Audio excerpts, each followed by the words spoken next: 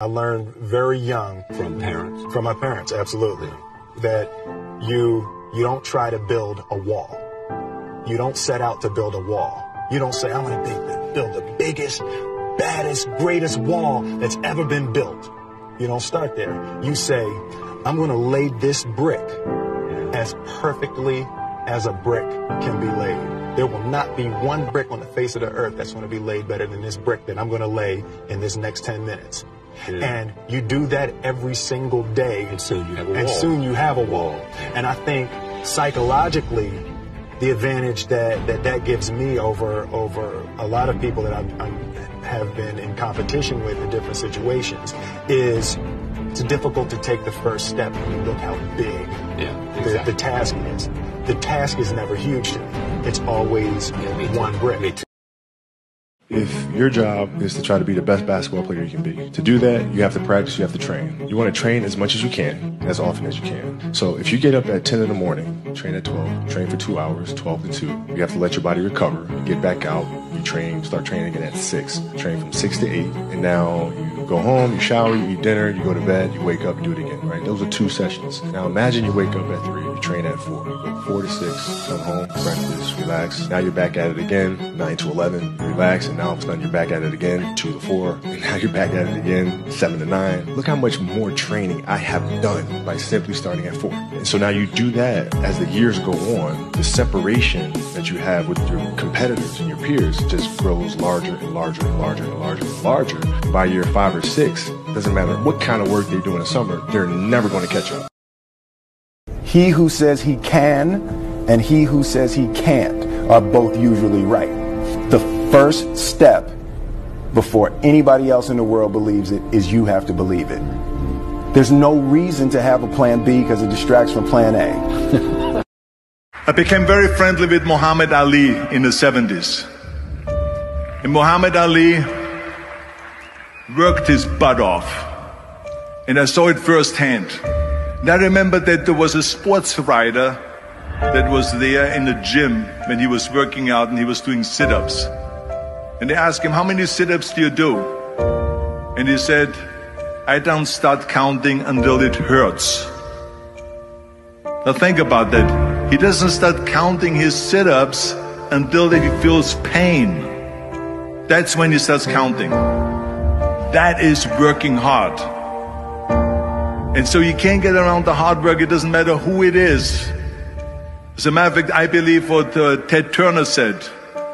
Work like hell and advertise. If you want to be successful, learn from the other people's mistakes. Don't learn from the successful stories. Learn from the mistakes, the other people. No matter how smart you are, you will encounter these mistakes. You learn from mistakes not because you will be able to avoid mistakes. You will able to, when these mistakes come, this suffer comes, you know how to deal with it.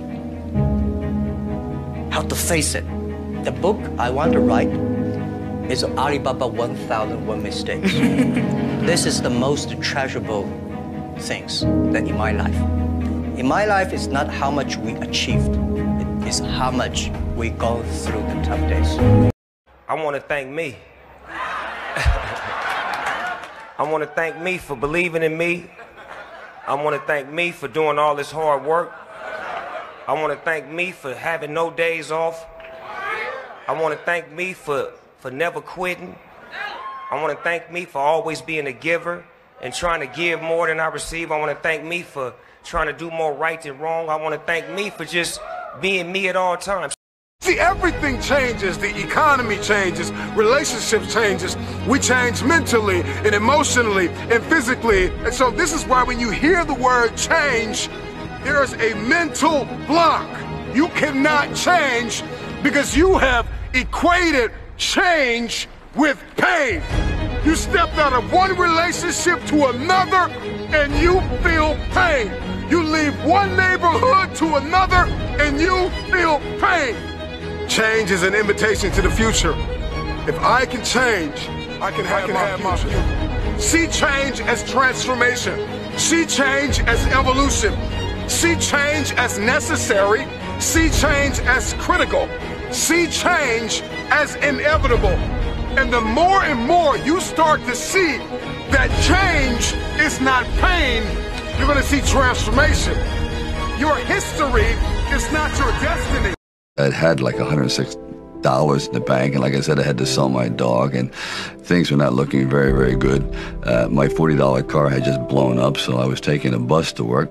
I had no film history, no real film knowledge. I was just working from, I guess, instinct. And so often I had gone to fight films or sporting films. Yes, we're going to go out there, we're going to knock him out, you're going to win. I said, no, I'm not going to win. I'm going to get destroyed. But if I can be lucid, if I can still be standing on my feet, you know what? Then life isn't so bad. At the very end of our lives, if we can still say, you know, we were never humbled, we were knocked down, but we got up, and I can say, I lived life with integrity, and I took all the blows as I still prevailed. To really succeed, no man really is an island. When you find the right components in your life, the right people that gel with you, then you feel as though you're invincible. If you have an idea that you genuinely think is good, don't let some idiot talk you out of it. Now, that doesn't mean that every wild notion you come up with is going to be genius, but if there is something that you feel is good, something you want to do, something that means something to you, try to do it, because I think you can only do your best work if you're doing what you want to do, and if you're doing it the way you think it should be done, and if you can take pride in it after you've done it, no matter what it is, you can look at it and say, I did that, and I think it's pretty damn good. Muscle is created by repeatedly lifting things that have been designed to weigh us down. So when your shoulders feel heavy, stand up straight, lift your chin. Hell, call it exercise. Remember that life is a gym membership with a really complicated cancellation policy. Remember that you will survive. Remember, things could be worse. Remember, we are never, ever given anything that we can't handle. When the world crumbles around you, you have to look at the wreckage and then build a new one out of all the pieces that are still here. Remember, you are still here. The human heart beats approximately 4,000 times per hour, and each pulse, each throb, each palpitation is a trophy engraved with the words, you are still alive. Act like it. Then he had it right around this area, the shoulder area. So this old man crazy. He making money, but he crazy. He said, come on out a little further. Came out a little further. It was right at his mouth. My man like, I'm about to go back in here. This God is mine.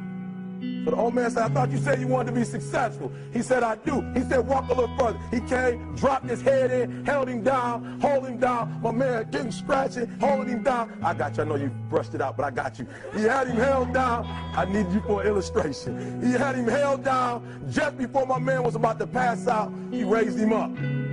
He said, I got a question for you. Somebody answer the question for me. He said, when you were underwater, what did you want to do? Lee, I'm looking for a different word though than lip. What's that word? He said, I wanted to breathe. He told the guy, he said, when you want to succeed as bad as you want to breathe, then you'll be successful.